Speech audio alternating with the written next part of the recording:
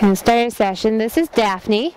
This is a coming 3-year-old that I just recently sold, and we are working on our 3rd month of training here. I just got a regular, a medium twisted snaffle in her, so that we can work on, so I don't have to pull quite so hard with my shoulders, because that takes quite a bit of strength. She gets a little distracted, so I categorize her in a slight ADD category right now, but that's more just because of lack of exposure. And she wants to check out her friends, and somebody's leaving right now, and she thinks that's rather unfair. So anyhow, she figures anything they do, I should be able to do. But we're just going to warm up a little bit. We're going to break this up into about 3 sessions. This beginning part is a little bit more a warm-up. So you get to see right now what we're working on with this mare is her top line. Top line, and then we just started working on a little bit of rock back, so that we can start getting her to sit back on her butt a little bit more. She started out being a little bit springy behind, or as I call it, poppy, where she puts, she's going along, but she's popping her back end, lifting that. And then she also is a bridle-y type horse. She likes to come way behind vertical. That's just her from the beginning. So what I'm doing is I'm just keeping her in the middle, because she's also a little squirmy. So she's got squirminess, she's got a little bit of bridleness, and she's got poppiness in the back end. So I just try and create some walls along the sides that create this equal pressure on both sides of her mouth, so that she can feel it.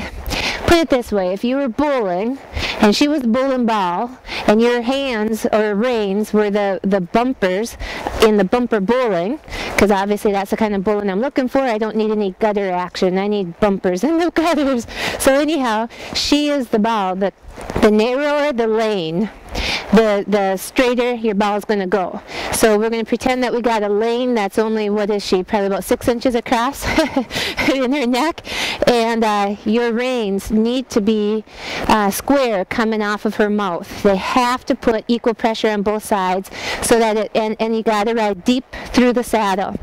I always look at my saddle horn, for the most part, as being my axis point, which gives me depth that takes me back to the butt and the hindquarters, rather than when you ride up front and you ride up in this area. Now they have the opportunity to leak out their shoulder either way.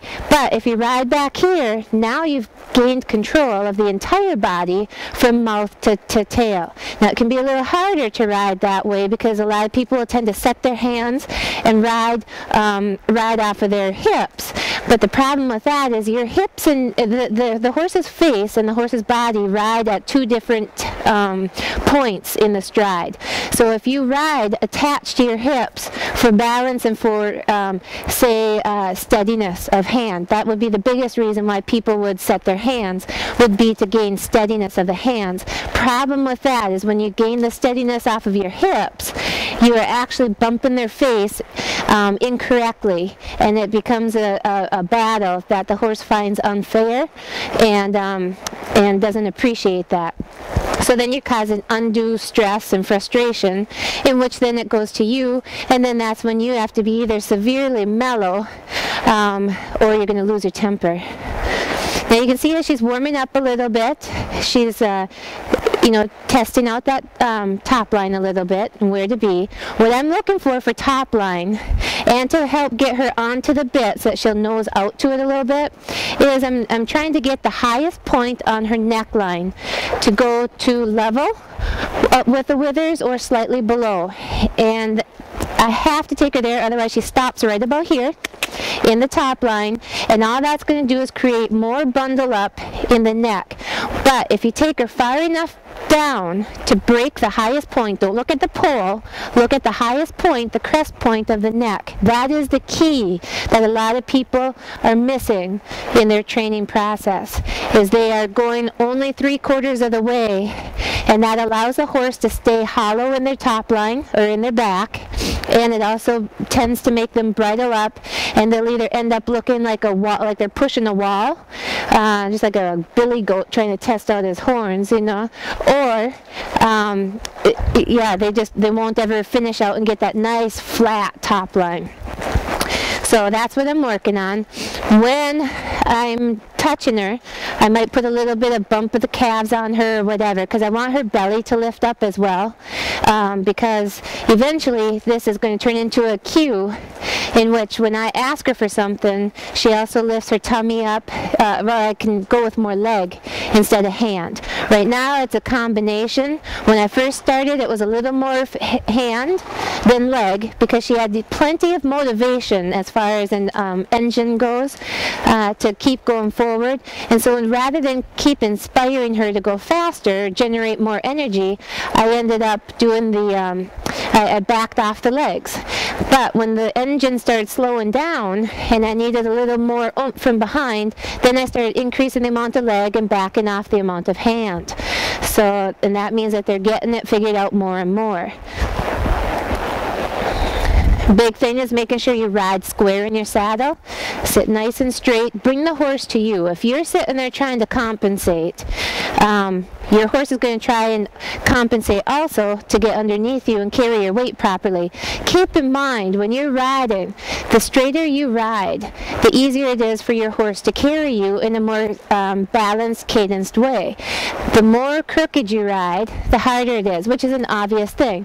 But now putting it into kind of a scenario, imagine trying to give somebody a piggyback ride, and they're just heavy enough that their weight can throw you off if they're moving their head a little bit or doing stuff like that. So try imagine carrying somebody that's twice your weight and giving them a piggyback ride, and all of a sudden they decide to throw their hand up and point at something and go, oh, by the way, look at that, and you just about fall out from underneath you because they ended up doing that, because just a little bit of movement can make a difference in how it affects you and your balance. So just keep that in mind.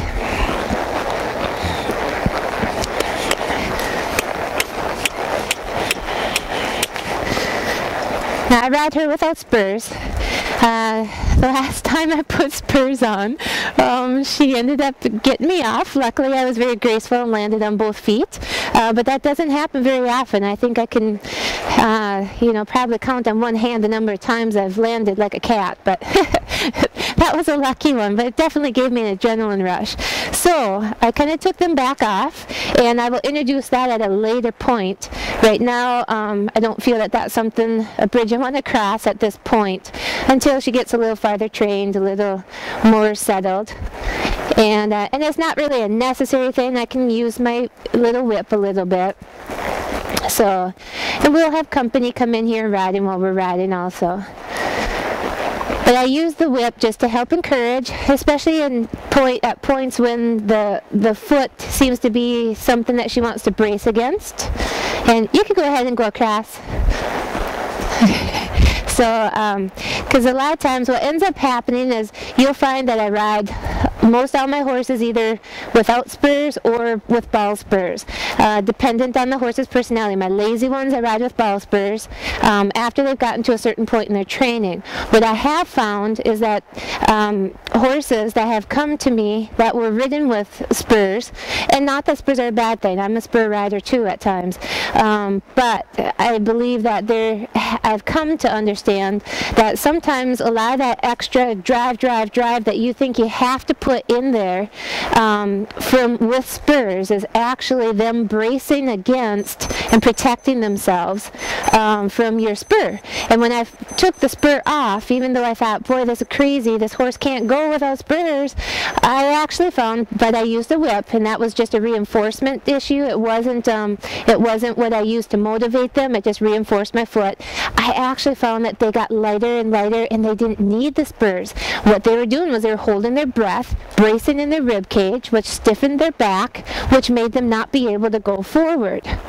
So anyhow, now that ends our warm-up session, in which we found us just doing a lot of, crossing over, making sure she sat back on her butt as she did it, making sure she kept her face straight. I don't want her just bending. I don't want her to put a joint in her shoulder where her neck and shoulder meet. I want her to sit back on her hock, and I want her to just relax that neckline out. So anyhow, we're going to go to part 2 of our training session, in which we'll do a combination of loping and long trotting. And we'll see you in a bit.